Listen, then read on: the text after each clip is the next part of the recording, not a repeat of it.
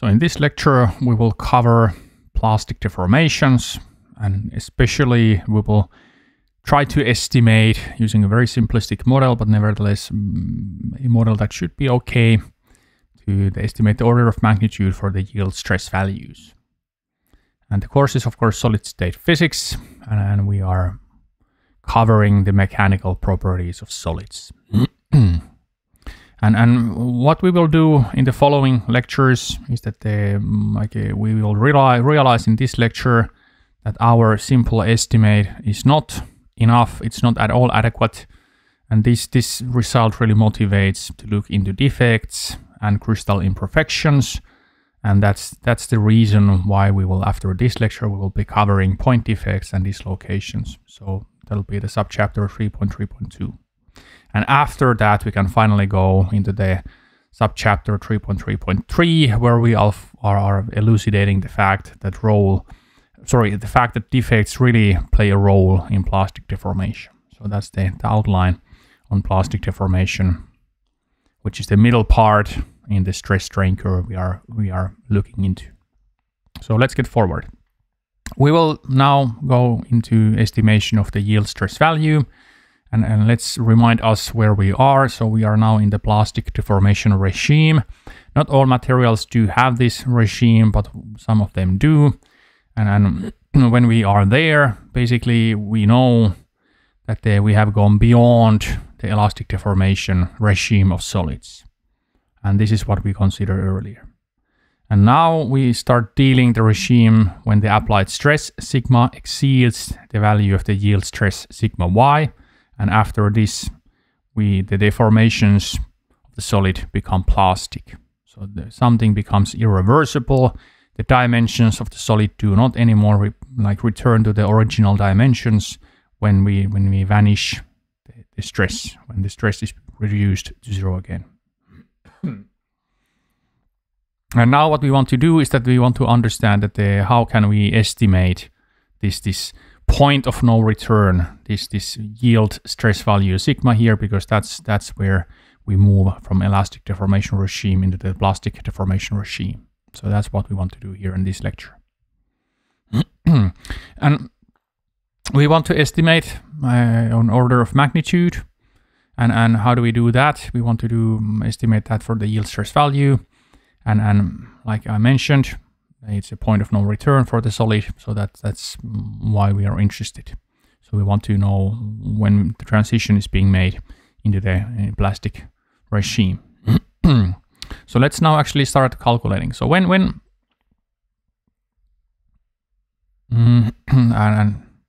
let's okay, not yet calculate the things, but let's go first into kind of introduction why we are interested. So when the stress has exceeded the yield stress value sigma y, solid does no longer return to its original shape, and this happens even after the sigma has decreased below of sigma y value, and even at zero stress, we are no longer returning with the material to the original strain value, but rather something like work hardening may happen, so that we were actually, when we are returning, when we are reducing the amount of stress we have applied into the material, we reduce that to zero. Then we do have some residual strain in the material, and this really means that it's no longer in the original shape, the material. And this is quite nice value to try to estimate, because this is of very, very strong practical reasons why we care. So, for example, when we are thinking of those Lego bricks that we may have in our homes, we certainly want to ensure that when we are playing with the materials, playing with the Lego bricks, we can still happily keep on residing here in the elastic deformation regime, and we do not need to go to the plastic deformation regime, because that's where things become irreversible and we start breaking down our toys. And the same kind of arguments may be used for other kind of applications. So depending on your material and depending on the problem, this is also often where you want to be, and you want to know like where is the limit, where is the hard limit you do not want to exceed, so that you can still operate on this linear and reversible regime. And that's why we care here of this yield stress value. And now finally we are trying to estimate the yield stress value, so that we will start with the conceptually simpler case. And let me remind you that if we can estimate a yield stress value for shear stress, so basically the yield shear stress value, earlier we discovered that the elastic constants, they are often interrelated. So if we can provide an order of magnitude of the yield shear stress tau y, then that value can also be used to estimate what is the yield stress value. And that might be the value that we are more interested, especially when we are looking at the stress strain curve and we are like trying to understand how a solid is being deformed under a tensile test. But this is simpler case. This is easier to draw and try to understand what happens, and that this will be used to provide us an order of magnitude for the yield shear stress value. So we consider a case, and the simplest we can imagine is that we take the hexagonally closed packed lattice as shown in the figure below. And when we look at the B, we see that the angle alpha allows to estimate the yield shear stress tau y value.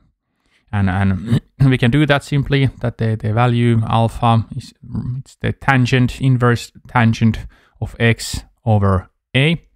So let me look what are the parameters here. So a is the separation between adjacent layers, and then x is the amount of deformation along this direction. So essentially like how much we are being deforming, moving the upper lattice with respect to the other one, and this is by definition gives me the angle. And now if the movement is small, we can approximate that the inverse of tangent is just close to itself, so we can just approximate that alpha is x divided by a, so that we can only just based on the fact that the sine of alpha for small alpha values is roughly alpha, and the cosine of alpha is close to unity, and this gives us the approximation we can use here for the tangent and the inverse of tangent. And now we can estimate that what is the yield stress, and via definition that's the G, the shear modulus, times alpha, the shearing angle. And now we can place in terms of alpha the G over A here into the equation.